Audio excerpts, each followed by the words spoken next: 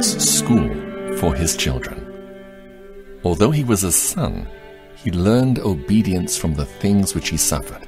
Hebrews chapter 5, verse 8.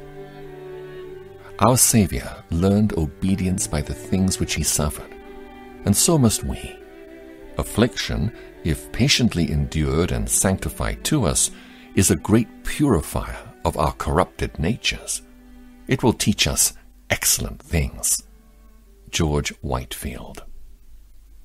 Christian experience is only learned in the school of affliction. George Whitefield. God loves his own children too well to exempt them from affliction. It is a blessed thing when our trials cure our earnest love for perishable, worldly things. William S. Plumer. Affliction is the school in which great virtues are acquired, in which holy characters are formed. Hannah More. Afflictions are sent for this end, to bring us to the throne of grace, to teach us to pray, and to make the word of God's grace precious to us. It has always been to the advantage of God's people to be afflicted. Many are taught with the briars and thorns of affliction who would not learn otherwise. Matthew Henry. No man, without trials and temptations, can attain a true understanding of the Holy Scriptures. I never knew the meaning of God's word until I came into affliction.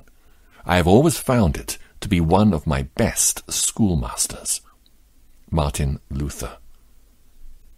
If this experimental acquaintance with the Bible is the result of affliction, then welcome the discipline whose rod of correction blossoms into such golden fruit. Let God's dealings with us be ever so dark, painful, and afflicting, it is utterly impossible that anything can be against the best interests of a believer in Christ. Octavius Winslow. Affliction is God's flail to thresh off our husks. Thomas Watson. Let any Christian view his own life and see how nearly his whole spiritual progress has been made in the seasons of trial. It is by their private afflictions chiefly that individuals grow in grace. R. L. Dabney. I bear my willing testimony to the blessing that affliction and trial have been to me. I owe more to God's furnace and the file than I can ever describe. C. H. Spurgeon. There are no lessons so useful as those learned in the school of affliction. J. C. Ryle. We know that God causes all things to work together for good to those who love him. Learn how little cause we have then to be discontented at outward trials and afflictions. What, shall we be discontented at that which works for our good? If one friend should throw a bag of money at another, and in throwing it should graze his head, he would not be troubled much, seeing by this means he had got a bag of money.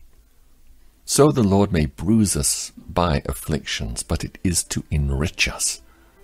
These afflictions work for us an exceeding weight of glory.